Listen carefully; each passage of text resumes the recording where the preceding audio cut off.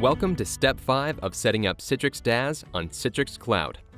This is the final step where we test connectivity to our desktop and published applications. From the top left menu in Citrix Cloud, choose Workspace Configuration. The workspace URL shown is how users will connect to their resources. You can change this URL, and there are several authentication and customization options available to explore. For now, though, we'll simply proceed to log in to our workspace at the assigned URL for cloud.com. In this example, we're using Active Directory authentication with the second-factor Citrix token. We enroll our Authenticator app on a mobile device through a simple and secure onboarding process. Then, we proceed to log in to Citrix Workspace.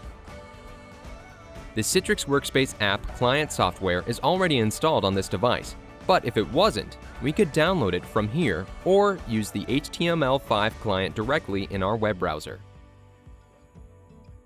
Once logged in, click Desktops and All Desktops. Then launch the Windows 11 desktop. Windows configures the first-time use, and when the desktop loads, we proceed to close it. Next, go to Apps and All Apps. Then click to launch Calculator. After Calculator loads, we'll click to launch Notepad. Both of these published, seamless applications are sharing the same session on the host. We can move the apps around multiple screens and interact with them just as if they were locally installed. Everything is working as expected. Congratulations on setting up Citrix DaaS. You're well on your way to enabling a modern, secure, and highly productive work environment for users from any location on any device.